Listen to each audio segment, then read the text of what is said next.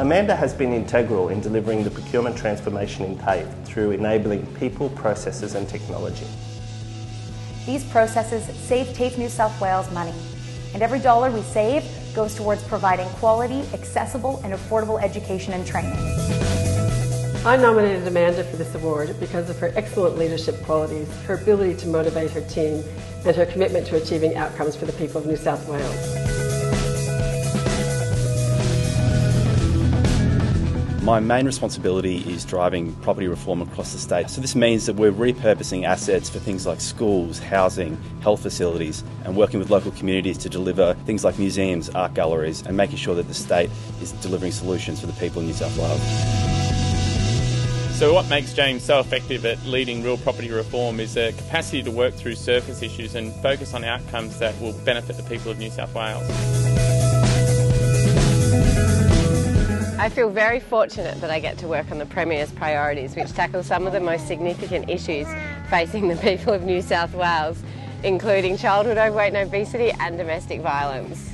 We're excited to nominate Ashley for this award. She has a way of bringing people together and driving positive action while never losing sight of the citizen benefit of the work that we do. Ash worked tirelessly to bring together local agency representatives to focus on domestic violence offenders and their victims. That has made a real difference on the ground. We nominated Ben for his tireless work to promote improvement at Wollongong Hospital and improving the quality of healthcare for New South Wales residents. I present data to the Wollongong Hospital medical teams to acknowledge their success. This critical data allows for strategic decision making to improve the patient journey and health outcomes for the people of the Illawarra. Ben's implemented a program that's given us the data to be able to significantly improve the delivery of excellent patient care. We nominated Tammy for this award based on the excellent results she achieved in addressing challenging service issues within our community. Western New South Wales covers around 250,000 square kilometres. Our outreach maternity service goes out to these rural locations to provide antenatal and postnatal care.